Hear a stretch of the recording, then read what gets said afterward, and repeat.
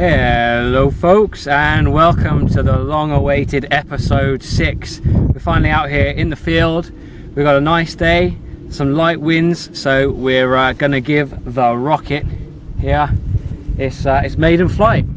If you want to see the details of how this was all put together, including the launch controller, the wires you can see down there, and the rocket and the actual motor as well, then please feel free to go and have a look at my model rocket series. I've got a playlist on my channel, so yeah, just go there and check it out.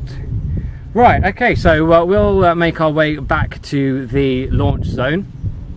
Whilst you're doing that, I've had a look at some of the data for the flights that we're going to be doing today, so we'll check that out, where we find out that this is soon going to be travelling faster than a BB from a high caliber, I should say high velocity airsoft AEG, which I think is pretty cool. So yeah, you check that out and we'll stroll back. Okay, so what you're looking at here is the expected data for the launch. We've got 13 and 14 highlighted there. 13 is going to be the first launch and 14 is going to be the second launch. That's the one that we're going to try and get FPV. So it's pretty self-explanatory. So this first launch we're looking at an estimated altitude of 1,357.5 feet. Max velocity 250 miles an hour. Max acceleration 108 meters per second. Expecting about 8 3/4 seconds to apogee, and with an 8-second delay, 22 miles an hour. So it should have lost about 15 feet, as you can see there, 1,341 feet by the time the parachute comes out, with an optimal delay of 6.98 seconds. As I say, I've got 8, so it has going to have been starting to go on its way down, or that's what we're expecting anyway. And then the second launch, we're looking at just under 1,200 feet, 241 miles an hour, and altitude at deployment of 1,177 feet. So we've got an almost optimal delay there, because that's going to be 7 seconds. We've got 6.92. So let's see if the predictions meet real life. Okay, so here we go.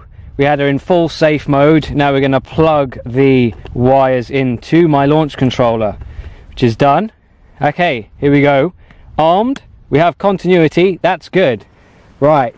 Launch in 5, 4, 3, 2, 1.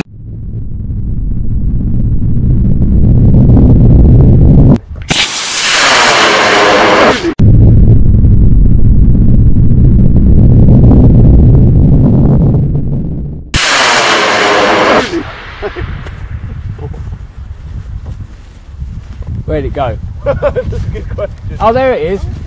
You got it? I can hear the alarm as well. Yeah. Oh yeah, I got it. You keep an eye on it, you two. But that's going a long way over to where I didn't want it to go. Where is it? I can see it. It's just up there, by that cloud.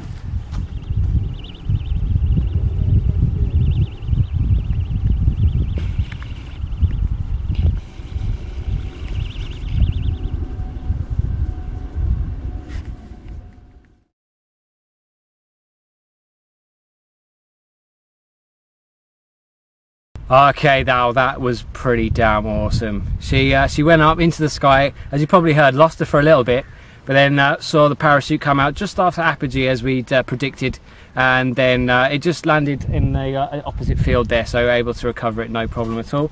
There you go, there's the business end of it, looking pretty charred. Right, so now the big crescendo, what this has all been leading up to. Can we launch this and get FPV footage of the launch as it's going up? Well, there's only one way to find out, so let's try it. Okay, so here's my FPV setup. It's on an AXN. I've got the Predator goggles, which you can see there, and 600 TVL camera, 2200 LiPo, and I've got a Immersion RC GPS, so I can see all my statistics and everything. The camera's going to be going on there for the FPV shot. So I'll put all this together and yeah, let's give it a go. 5, 4, 3, 2, 1.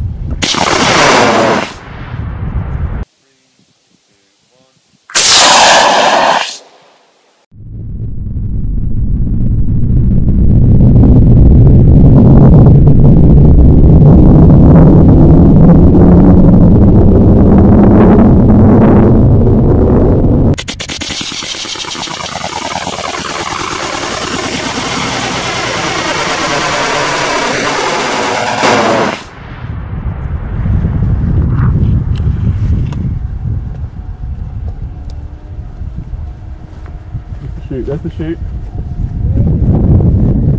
It's at your 2 o'clock.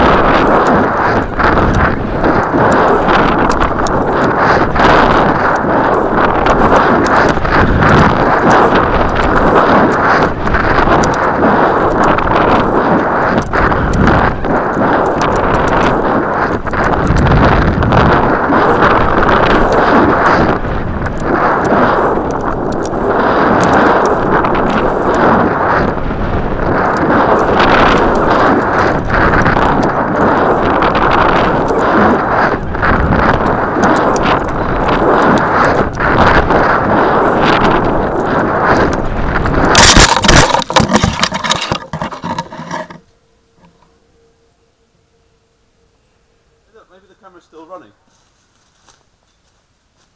Hello, camera! Don't worry, we're going to come get you. Hi!